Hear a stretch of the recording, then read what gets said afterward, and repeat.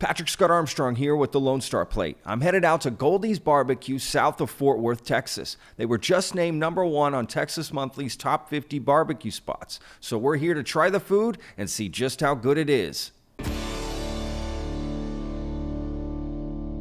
All right, guys, how we doing? We're here at Goldee's. Made it here early. I actually got here before the sun came up, okay, y'all? So you'll see some of that footage. But we're waiting in line, trying to do the whole experience and get some of this fantastic Goldee's barbecue. Look, we're gonna get some interviews with people in line. We're going to get the whole experience of me, buying the barbecue, sitting down and eating it. So I'm really excited to share that with y'all. Sorry if I'm a little, don't have much energy, y'all. Okay, I've been up early. This is a long wait to get barbecue. This is part of the whole process. And let's do this. So we're here in line at Goldee's. First in line. Came at what time? What time did you come today? 3:45. 3:45. Holy cow. Was that always the plan? Always the plan. That was the only reason we were coming, was to get here to be first in line. And so this is something you kind of do, right? You like to go to barbecue spots and wait. I mean, right? Is that absolutely the gist of it? Yeah. Just come to take a road trip, come have some good food, meet some good people, and have a good time. So yeah, this is a mural. So the guy who did it was, his name is P. Leonard Yellow, and he's in this Japanese comic band called P. Leonard Z. We met him actually when we were in high school, our sophomore year, because we were in a band. And we played at a show, we played at somewhere in Deep Ellum, The Doors, I think, and they were playing next door at the Profit Bar. And so after we played, we went to go watch them, and that's when we first met him. And then when we moved to Austin, we went to their show in Austin at Mohawk. Yeah. And what else? And then he lived in Austin. He did work for like Facebook, Google, and all, Eastside King and all that. Oh, wow. Oh, Eastside King, that dude, it definitely has that sort of, yeah, okay. And yeah, we met him, and he did a mural at our house, the house we were living in. Oh, and I got really? a tattoo of it. Oh, if you want to see it right here. Shit. He did that? Yeah, he did that. And then you tattooed it. Yeah, and that's and it was a mural at our house. Recent. Yeah, it was 3 or 4 years ago. Oh, really? Yeah. Oh, wow. Damn, whoever did it, really good. Yeah, whoever did it, I forgot I was drunk when I got it. But yeah, so he came. Wow. We hired him to do this mural and that one over there, and it's just a cow with Goldee's barbecue. Yeah. What are some of the other favorite barbecue spots you like to go to here in Texas? Truth, Burnt Bean, 2M, Interstellar was great. Yeah. There's just so many of them. Snow's, Franklin's, Cadillac, Brett's Backyard. Look at this. Hell yeah. We can keep going. What's the best line you've been in? What's your favorite like barbecue line to be in? Franklin's and Snow's. Franklin's and Snow's. Is it just like the camaraderie of everybody? Is that really the deal of it, or what? The camaraderie, the people, the stories, the hospitality of the restaurants themselves. Carrie at Snow's, just that whole scenario of being around other people that are in line with you and there for the same reason. Totally. No, that's awesome.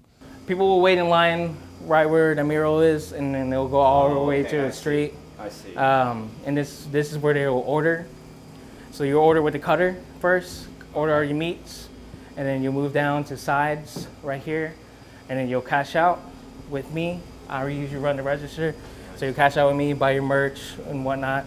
Buy your merch, you get it, right? Yeah. Like, okay, you want a hat with that? Yeah. And then this is where they dine. So we got like 1, 2, 3, 4, 5, 6, 7, 8 tables. Yeah, we took one out, right? Yeah, and holds up like 6 chairs per table. And so it's kind of like you can sit on your own or you commute. And people have to, right? Yeah. But people, when they make friends in line, they're usually eating together. That's now. awesome. So yeah. That's so cool. Yeah. Yeah, that is so cool, dude. And yeah, this is the dining room. What do you think is the majority of people that actually eat it here or versus take it? Oh man, it's tough, right? Take it. So ever since the list dropped, our to-go orders have been way more than dining in. Really? Yeah. Okay. So we thought it was gonna be packed in here yeah. and packed outside, but it's to go. It's like right now it's like 60% to go, 40% here. Wow. And that backs us up a lot. How does a to-go work for people that are in line? They have to wait in line, and then they'll just go up there and say, I want this to go. Yeah, yeah. Got it. What about Goldees have you heard that's like so good about? Is it literally just people like, oh, it's good barbecue, go try it, or are they specifically telling you something about it?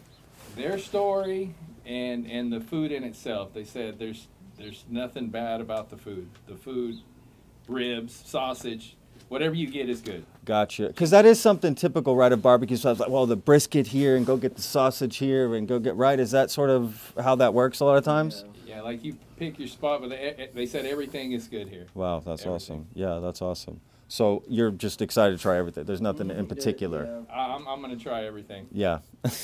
Everything. Even the turkey after the Thanksgiving? Well, You don't care? We're only going to be able to, we're only going to come here once. Okay, so good point. We got to try everything. So Yeah. we're like, oh, hey, how's the turkey? Oh, well, I don't know. I didn't get it. That way if I get That'll hit be by me.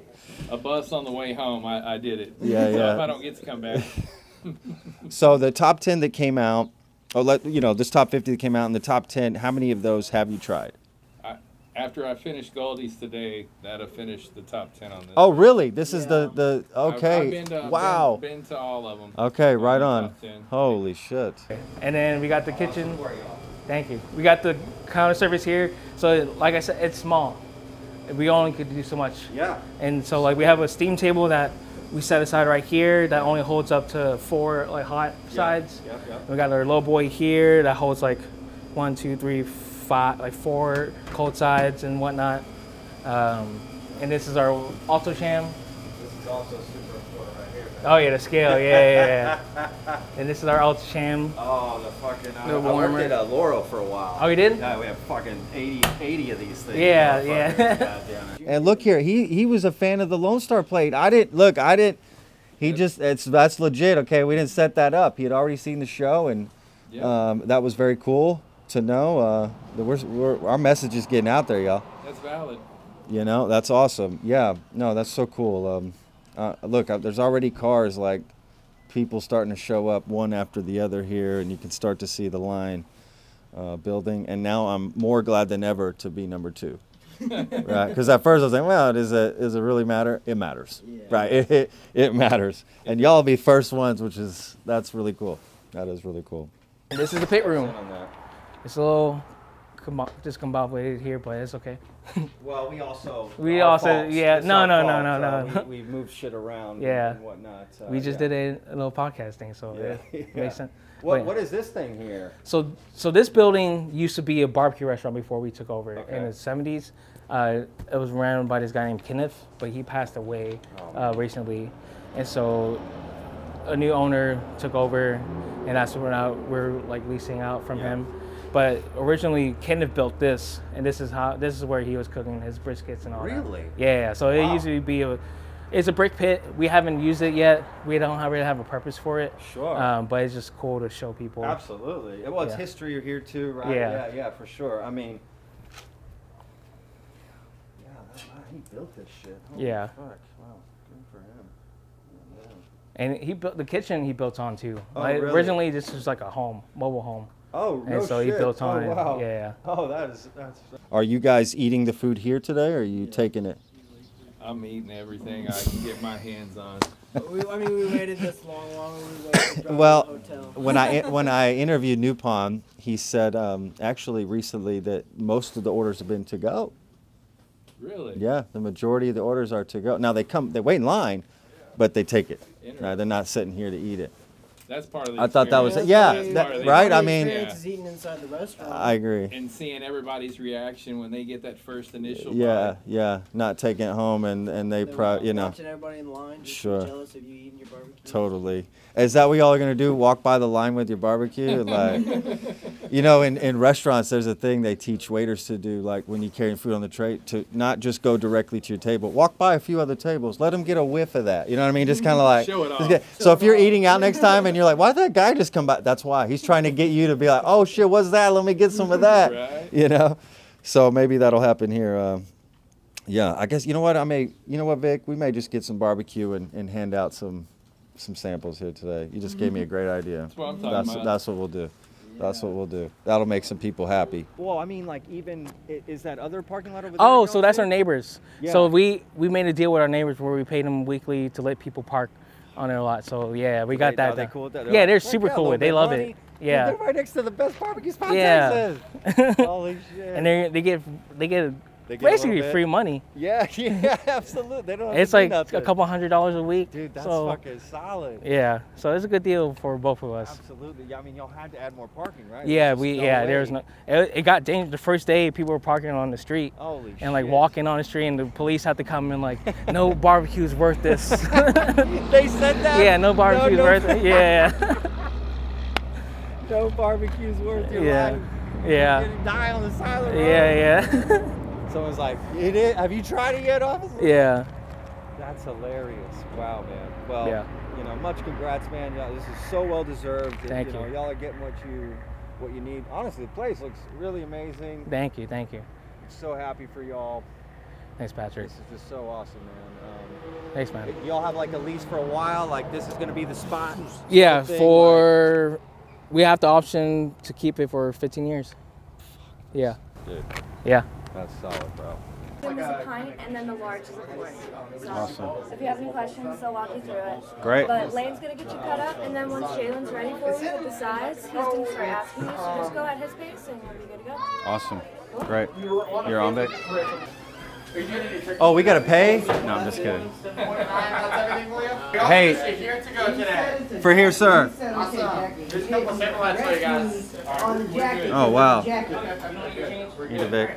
A little tasty. How much brisket are you guys doing today? We're gonna do a half a pound of brisket, please. Half pound brisket. What about sausage here today? We're gonna do 2 links, 1 house, 1 jalapeno. After being there before the sun came up and watching the line grow deep into the overnight fashion parking lot to account for the new influx of barbecue-eager patrons, of course, I realized before I even had the food, which I was about to devour like a lion starved for days, what the barbecue experience is all about. It's just that, an experience, unlike other styles of food.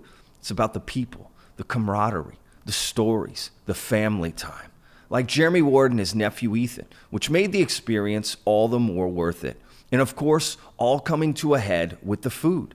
The heavenly brisket, ribs, and homemade bread was worth every minute of my 5-hour wait. Even my friend Victor agrees. They definitely deserve Texas Monthly's #1 spot for barbecue. But I have to say, with Goldees, it's more than just the food. It's the whole experience that sets them apart. To learn more about Goldees, check out the link in the description. I promise you, it's worth it. Check out our full podcast interview with Goldees on our YouTube channel. We'll put a link in the description and comments. And please leave a like if you like this video. And if you want to see more, please consider subscribing to our channel. As always, thank you for watching. I'm Patrick Scott Armstrong with the Lone Star Plate. We'll see you next time.